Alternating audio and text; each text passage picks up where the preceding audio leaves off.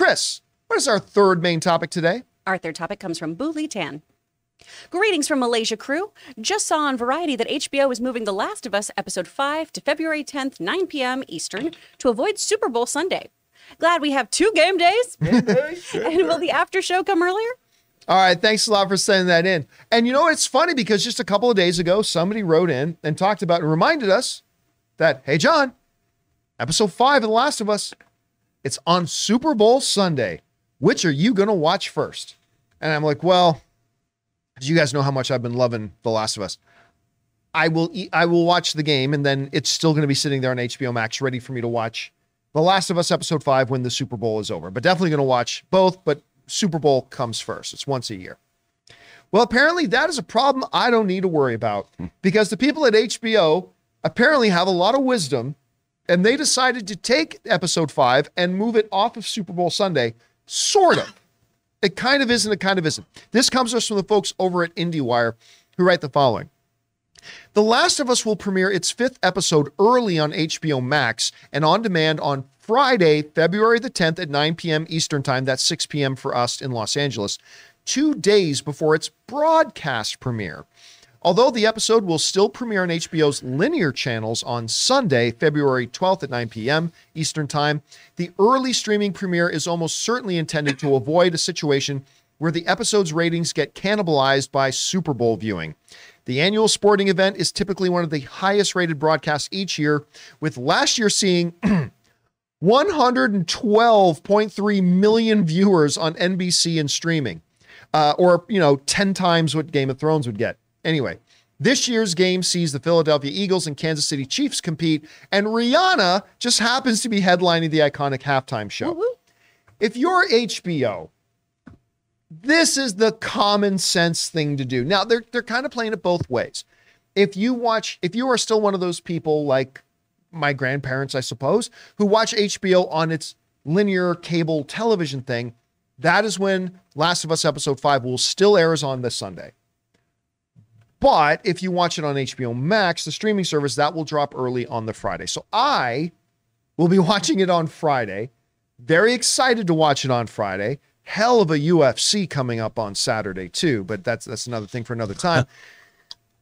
So that I'm definitely going to do that. Now, as far as the after show goes, we will not wait 3 days to do an after show of Last of Us Episode 5 on Monday. So what will happen is I will do a solo Last of Us open spoiler discussion for Episode 5, either on the Saturday or on the probably Saturday. I won't want to do it on Super Bowl Sunday. So on Saturday, I will be doing the after show solo for Episode 5. So that's how we're going to work that out.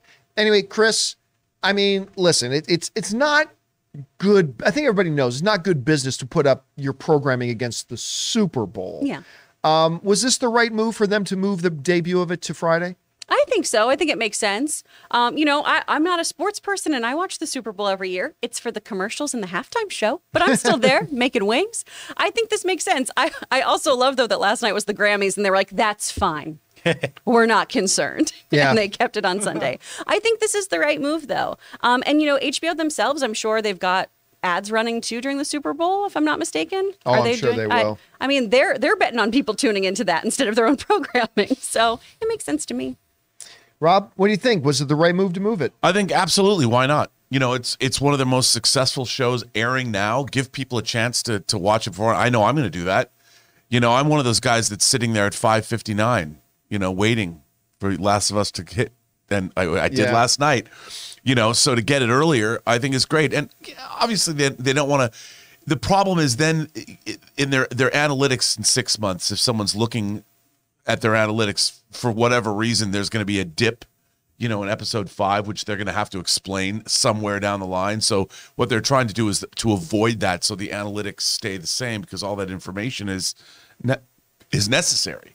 So I can understand. I think it's a smart move, and at least it shows that someone's thinking. Someone over there at HBO is going, maybe we should do this on our biggest show. So somebody doesn't go, well, why did the ratings dip for Episode 5? Is it not as popular? No, it's Super Bowl. So now they have a way to alleviate that problem, which I think is good. And the nice thing too, this is one of the advantages of being a streaming service. With traditional broadcast television, you got to worry about lineups, and you got to worry about schedule, and you got to worry about all, because if you move this thing here, then you're bumping something else out of the time slot and blah, blah. Online, streamer, drop it wherever you want. It doesn't matter. It's just when do you make it available? It's like YouTube videos dropping. It doesn't really matter. So they're taking advantage of that. Guys, question is, what do you think? Do you think they should have gone, nah, screw the Super Bowl, go head to head with it? Or was it the right move to move it out to the Friday?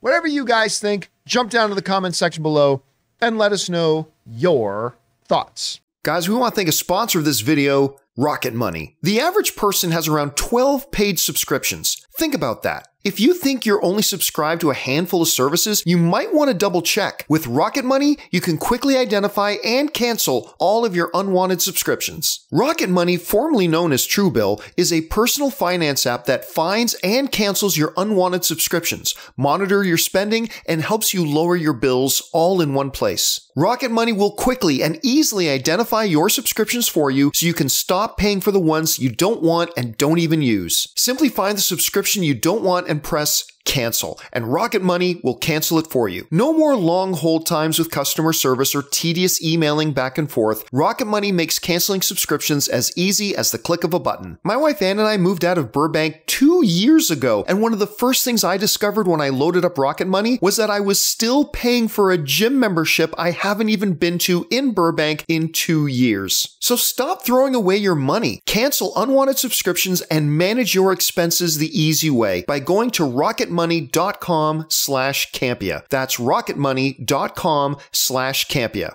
rocketmoney.com/Campea.